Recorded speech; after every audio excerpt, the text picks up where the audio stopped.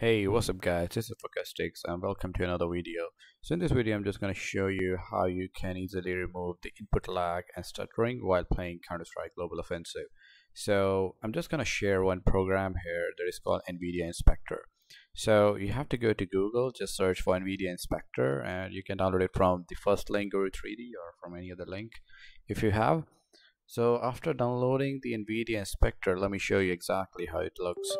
So we are opening it right now and you can see the profiles have been set to the global driver profile. So we are specifically going to change the settings for Counter-Strike Global Offensive. We're going to select it first and now the real thing.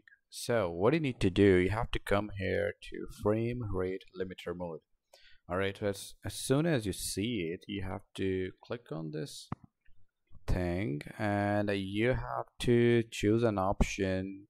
There's a lot of options here, right? So I would recommend you to choose either frame rate limited to control allow all Maxwell, or either just go to frame rate limited to control delay flip by flip metering, right? So you can try that thing as well, but I prefer to choose the Maxwell one.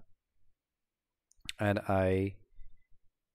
the rest of the things I have changed here is vertical sync. I just completely forced it off. So let me just tell you guys, with this tool we're not gonna make yourself ban. Your ID is not gonna ban, right? So you can just use it freely. There will be no effect on your account while using it. So after that you have to just click on apply changes and boom, you're done. Just open a CS and see the connectivity after that and let me know what's the results you got after that.